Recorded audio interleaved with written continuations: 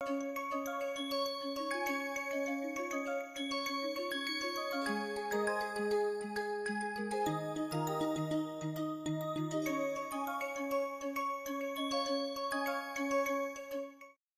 let us look at some examples and then that will help us to understand. So, let us look at some examples.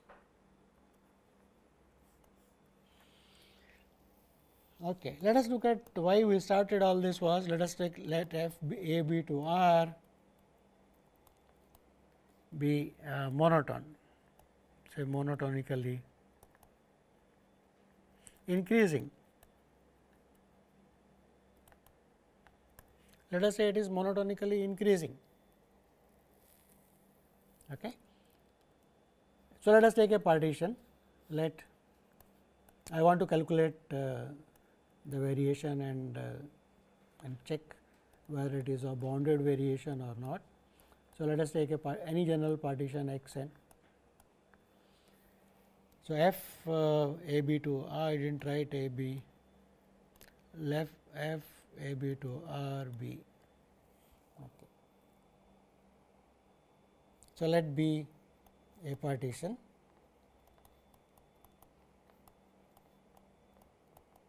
a b. Then what is f of x I minus f of x I minus 1 absolute value? Function is monotonically increasing, x I is on the right side of x I minus 1. So, this value is equal to f of x I minus, no need to put absolute value because the function is monotonically increasing, right. So, implies what is the variation of f with respect to the partition P. So, what will be the variation? So, we said it by definition it was sigma 1 to n f of x I minus 1 absolute value, and that is equal to, there is no need to put absolute value. So, that is sigma I equal to 1 to n f of x I minus f of x I minus 1, and what is that now? Terms cancel out now, right. So, it is f of b minus f of a, right. So, whatever be, so implies v a b of f exists equal to f b minus f of a. Hence, f is of bounded variation.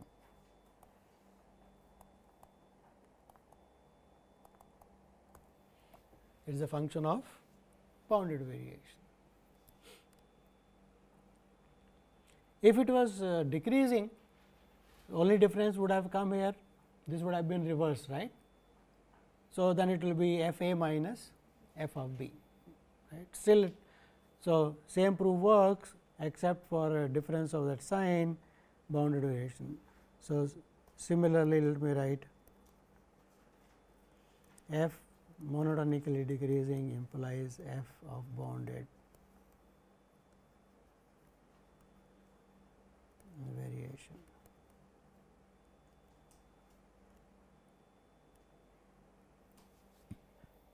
Okay, let us look at another example.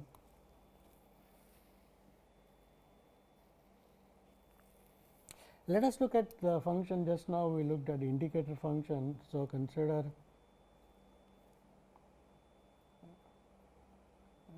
f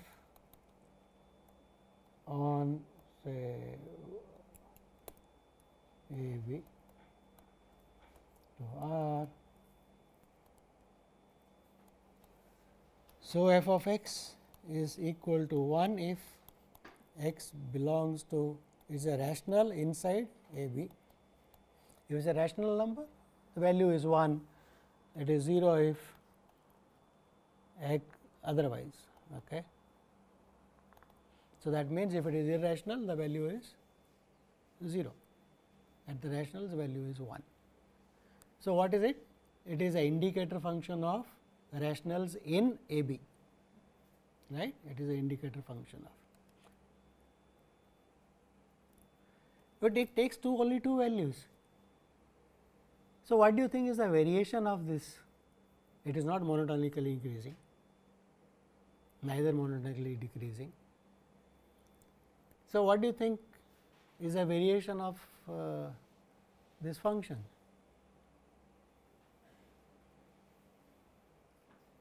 It looks like, yes, looks like 1. No. How much? You see, variation is how much up and down it sort of goes.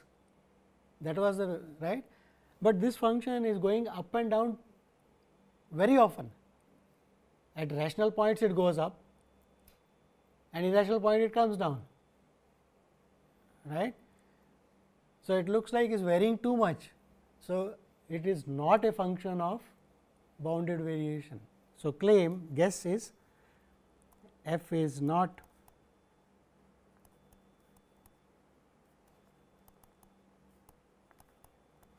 bounded variation. This is only a guess, right, because it is going up and down very frequently. So, how does one write that? That idea, I can visualize it up and down, but how do I write it? So, the idea is, here is A B, and I want to say that the variation, I can find a partition where the variation is equal to n, say. For any n, any natural number n, I can find a function, find a partition, so that the variation on that partition is equal to n. Then when I take the supremum, it will be infinite, right. Is it okay? So, for example, if I take the point A, okay, let us take a rational here and a irrational here. So, some point, let me x and y, where x is a rational and y is the complement of that. So, what do you want me to write? I will write A B minus, let us write rationals itself, it is okay. So, at this point, this is a rational point. So, what is the value at the rational? It was 1. At this point, the value is 0. So, if I take a partition in which these 2 points come, then in that summation at least number 1 will appear, right. So, I can choose any finite number of such pairs, n number of such pairs, right. So, the summation of that variation over this partition would be at least n, right, because there will be something contributed by this, something contributed by that also. So, it will be bigger than or equal to n. So, we can, so let me write, so we can choose, okay, for every n we can choose points x n, let us write A less than x 1 less than y 1 points. So, let me write x n y n such that, okay, let me, I want to write x n y n or x k y k, let me just improve it, right. Choose points x k y k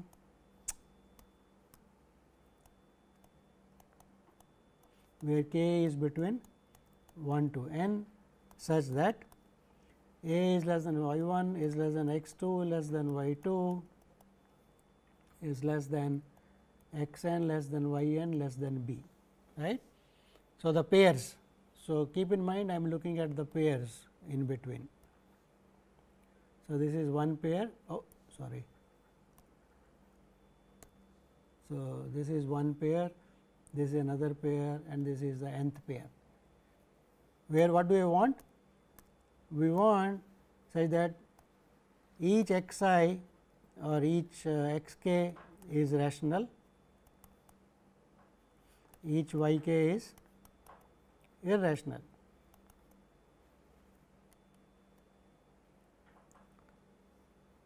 then if I call that as the partition P, if I call those points as the partition P, then the variation A B F, or call it as P n if you like, P n will be what? It will be value at x 1 minus the value at A, absolute value, plus absolute value y 1 x 1 plus value at difference between the absolute value f of x 2 minus y 1. So, I am just saying that this is bigger than or equal to sigma f at y I minus f at x I, right. Other terms I just drop, only keep the values difference. So, which is equal to n, because x I is rational, y I is irrational, right. Is that okay? Other terms I have just dropped. So, instead of equality is bigger than or equal to now. So, implies V A B of f is not finite. So, one writes it as plus infinity. So, this function very nice, very simple, is not a function of bounded variation.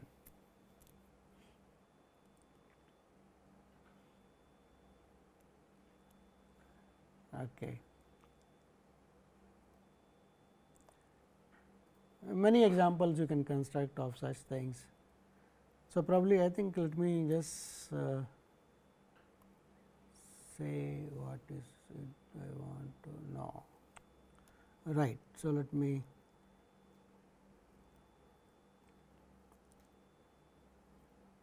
because we do not want to prove too many things for the functions of bounded variation. Probably in a higher course you will come across these things.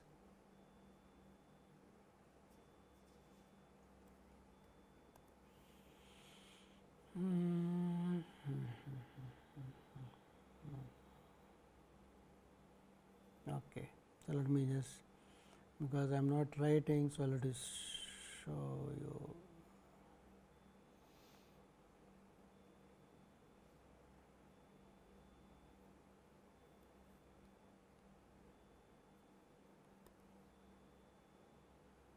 Yeah, I think this is okay. Yeah, we had already analyzed many things about monotone functions. So, let us, so it has jump discontinuities, they are countably many and so on, right. We already had looked at continuous function, which is 1 1 is strictly monotone, those properties we already looked at in other. So, here is, so let me anyway revise. So, saying that a function a b to r, this is a partition, then this is called the variation of f with respect to the partition P, right, and look at the supremum, that is called normally called the total variation, and if it is finite we say the function is a bounded variation. Okay. So, okay, here is every monotone function is of bounded variation that we just now saw, okay, is a b. Here is another one, if f is Lipschitz function, remember what was the Lipschitz function? So, let me just say what was the Lipschitz function, another example of so f on any domain, actually let us write it on a b to r, we said it was Lipschitz.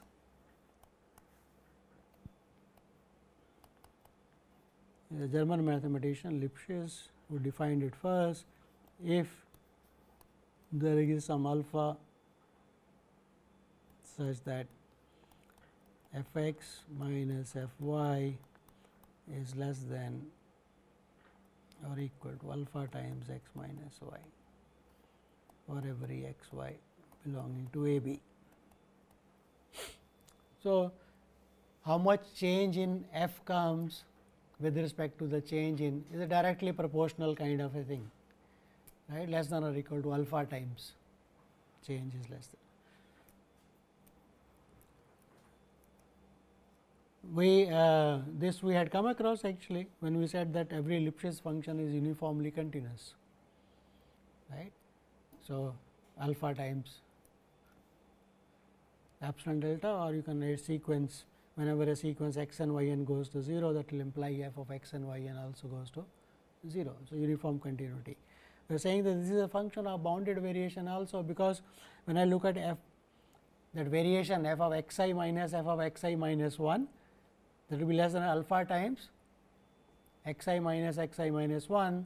So, that summation terms will cancel out, what will be left is b minus a. So, the variation with respect to any partition is less than or equal to alpha times b minus a, right. It is something like monotone function, but even if it is not monotone, it is still true. So, every Lipschitz function is of bounded variation, because variation a to b